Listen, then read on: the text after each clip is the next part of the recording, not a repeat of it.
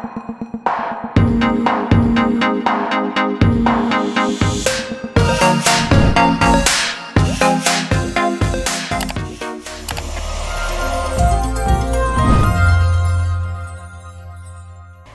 అండి. 2020లోకి అడుగుపెట్టాం. మొదటి సంపూర్ణ చంద్రగ్రహణం జనవరి 10వ తేదీన వస్తోంది. అంటే శుక్రవారమేనండి. రాత్రి 10:30 గ్రహణం మొదలవుతుంది. 2:45 గ్రహణం పూర్తవుతుంది. అంటే మొత్తం 4 గంటల సమయం.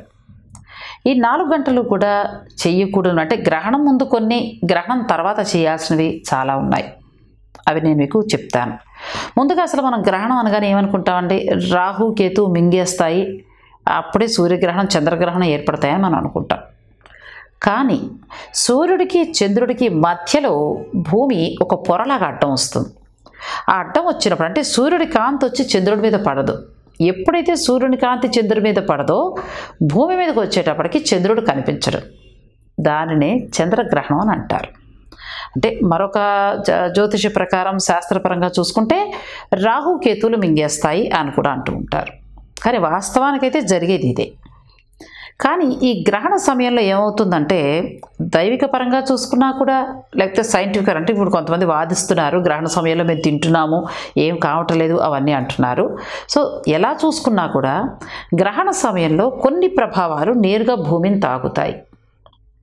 అంటే కొన్ని కిరణాలు ఉంటాయండి, అంటే నెగిటివ్ చేసే, అంటే మనకి నెగిటివ్ పవర్ని ఇచ్చే కిరణాలు కొన్ని సూటిగా భూమిని తాకుతాయి. అందుకే ఆ సమయంలో ఆహార పదార్థాలు తినద్దు అని అంటారు. ఆ కిరణాలు అంటే ఆ రేస్ మనకి డైరెక్ట్గా భూమికి వచ్చేటప్పుడు ఏమవుతుందంటే మనలో ఉన్న రోగ నిరోధక శక్తి తగ్గుతుంది. అంటే అరుగుదల అనేది ఆ సమయంలో తగ్గుతుంది. అందుకే చూడండి, గ్రహణానికి 2-3 గంటల ముందే తినేయాలని చెప్తారు. గ్రహణ సమయంలో ఏం తినకూడదు అనేది కూడా ఇందుకోసమే. మనలో అంటే మనకు తెలియకుండానే ఆ రోగ నిరోధక శక్తి అనేది తగ్గి ఈ ఆహారం అనేది అరగదు. అందుచేత మన పూర్వీకుల కాలం నుంచి కూడా గ్రహణ సమయంలో తినకూడదని చెప్పడం అనేది జరిగింది. ఇక ముఖ్యంగా గ్రహణ సమయంలో కొన్ని జాగ్రత్తలు తీసుకోవాల్సి ఉంటుందండి.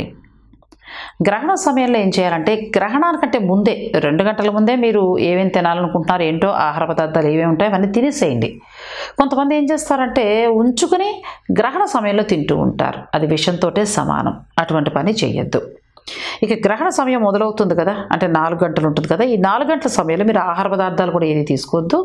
అలాగే ద్రవ పదార్థం అంటే నీళ్లు కానీ పాలు కానీ కాఫీలు అలాంటివి ఏవి తీసుకోవద్దు. ఇక మరీ అనారోగ్యంతో ఉండలేని పెద్దవాళ్ళు, ఇంకా తప్పదు అని అనుకునేవారు ఏమో తప్పితే కానీ మిగిలిన వారందరూ కూడా ఏవి తీసుకోవద్దు. అంటే ద్రవ పదార్థాలు కానీ ఆహార పదార్థాలు కానీ తీసుకోవద్దు. ఇక అలాగే మీరు ఏం చేస్తారంటే ముఖ్యంగా నేను చెప్పేది ఏంటంటే గ్రహణ సమయంలో మీ ఇంట్లో ఉన్న దేవుని ప్రతిమల్ని ముట్టుకోవద్దు, ఎటువంటి అలంకారము చేయొద్దు. ఇంకొకటి నేను ప్రత్యేకించి చెప్పేది ఏంటంటే పెళ్ళైన ప్రతి వారికి కూడా నేను చెప్తున్నాను, సంభోగ చర్య అంటే సెక్స్లో పాల్గొనొద్దు. ఆ సమయంలో అటువంటి పని చేయవద్దు. అది అపవిత్రమైన పని కింద అవుతుంది. ఆ 4 గంటల సమయంలో ఇటువంటి పని చేస్తే అది పాపపు పని కిందే వస్తుంది. అందుచేత అలాంటి పనులు చేయవద్దు. దేవాలయాలు అలాగే దీంట్లో ఉన్న దేవుడి ప్రతిమలు ఏది కూడా మనం ముట్టుకోకూడదండి. అంటే మన ఇంటి దగ్గర కూడా చిన్న చిన్న గుళ్ళు ఉంటుంటాయి. మనకి తెలుసో తెలియకో వెళ్ళి ఆ దైవాన్ని ముట్టుకునే ప్రయత్నం చేస్తూ ఉంటాం. అది కూడా చేయవద్దు. అసలు గ్రహణ సమయంలో దేవాలయాలను మూసేస్తారు. అలా ఎందుకు మూసేస్తారనంటే ఇప్పుడు చెప్పుకున్నాం కదా, నెగిటివ్ రేస్ అంటే నెగిటివ్ కిరణాలు ఏవైతే ఉన్నాయో అవన్నీ కూడా దేవాలయం మీద పడుతూ ఉంటాయి. అంటే ఒక ఆలయం నిర్మించేటప్పుడు అంటే మనం గుడికి ఎందుకు పెడతామండి? అక్కడ సాక్షాత్తు భగవంతుడు ఉన్నాడు, మనం ఏం చెప్పుకున్నా వింటాడు అనే ఆలోచనతోటే మనం పెడతాం కదా. మరి ఆయనకి అంత శక్తి అంటే ఇప్పుడు ఒక విగ్రహాన్ని తీసుకొచ్చి అక్కడ పెడుతున్నారు. అప్పటిదాకా శిల్పి చేతిలో ఉంటే మామూలు రాయే. ఆ విగ్రహాన్ని తీసుకొచ్చి ఎప్పుడైతే గుళ్ళో పెడతారో అది మనకి దైవం కింద అవుతుంది. ఆ దైవం కింద అవ్వాలి అంటే దాని వెనకాల ఎంతో తతంగా ఉంటుంది. విగ్రహాన్ని ప్రతిష్ఠించేటప్పుడు మహిమాన్వితమైన యంత్రాలని తయారు చేసి ఆ యంత్రాలన్నీ కూడా పెట్టి దానిపైన భగవంతుడి నుంచి ప్రతిష్ఠ చేయడం అనేది జరుగుతుంది. ఈ గ్రహణ సమయంలో ఏమవుతుందంటే ఈ నెగిటివ్ కిరణాలు ఏవైతే ఉంటాయో అంటే నెగిటివ్ పవర్ని క్రియేట్ చేస్తాయి. అవి డైరెక్ట్ వచ్చి గర్భాలయంలో భగవంతుడి మీద పడతాయి. ఆ పడినప్పుడు ఏమవుతుందంటే ఆ యంత్రానికి ఉన్న పవర్ తగ్గిపోతుంది. అందుకోసమనే దేవాలయాన్ని అంటే గ్రహణానికి ముందే అంటే చాలాసేపటికి ముందే మూసివేయడం అనేది జరుగుతుంది. అంటే కొన్ని గంటల ముందు మూసివేయడం జరుగుతుంది. మన తిరుమలలో కూడా మూసివేసేస్తారండి. గ్రహణం తరువాత ఇక దేవాలయం అంతా శుద్ధి చేసి అంటే శుభ్రం చేస్తారు మొత్తం అంతా కూడా. అంటే నెగిటివ్ పవర్ అప్పటికే ఆవరించి ఉంటుంది కదా గ్రహణ సమయంలో ఈ దేవాలయం చుట్టూ. ఆ నెగిటివ్ పవర్ పోవాలని చెప్పి శుభ్రం చేసి మొత్తం శుద్ధి కార్యక్రమం అంతా అయిన తరువాతే భక్తుల్ని దర్శనానికి అనుమతిస్తారు. ఇంకో ముఖ్యమైన విషయం చెప్తానండి మీకు. మనం వ్యాపార స్థలాల్లో కానీ ఇంటి దగ్గర కానీ దిష్టి కోసం ఏం చేస్తాం, గుమ్మడికాయ తీసుకొచ్చి కడుతూ ఉంటాం, అవునా? లేదంటే కొంతమంది కొబ్బరికాయలు అంటూ కూడా కడుతూ ఉంటారు. ఇవి గ్రహణ సమయంలో పవర్ని కోల్పోతాయండి.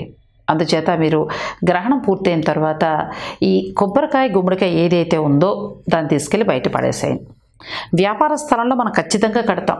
ఎందుకని మన వ్యాపారం బాగుండాలి, తద్వారా మన కుటుంబం బాగుండాలి, లక్ష్మి మనకు రావాలని చెప్పి, ఎవరి దిష్టి తగలకూడదని చెప్పి ఇలా పెట్టడం అనేది జరుగుతుంది. కానీ గ్రహణ సమయంలో అవి పవర్ని కోల్పోతాయి. ఇంటి దగ్గర కూడా మనం కడుతూ ఉంటాం నరదృష్టి మన మీద పడకూడదు అని. ఇవన్నీ కూడా గ్రహణ సమయంలో పవర్ని కోల్పోతాయి. కాబట్టి మీ ఇంటి దగ్గర ఏవైతే ఉన్నాయో లేకపోతే మీ వ్యాపార స్థలాల్లో ఇలా గుమ్మడికాయ కొబ్బరికాయ ఉంటే ఆ రెండు కూడా బయట పడేసేయండి. మరి కొత్తది పెట్టాలి కదా, ముందు రోజు అంటే గ్రహణానికి ముందే మీరు ఇంటికి తెచ్చేసుకోండి. గుమ్మడికాయ అయినా సరే కొబ్బరికాయ అయినా సరే తెచ్చుకొని పెట్టేసుకొని మరునాడు ఎవరైనా పండితుడు కానీ లేకపోతే పురోహితుడు కానీ ఎవరైనా పిలిచి ఆ కొబ్బరికాయకి గుమ్మడికాయకి పూజ చేయించి ఆ మంత్రాలతోటి అంటే కొంత శక్తి వస్తుంది దాంట్లోకి. అప్పుడు దాన్ని తీసుకెళ్ళి వ్యాపార స్థలంలో కానీ ఇంటి దగ్గర కానీ కట్టుకోండి.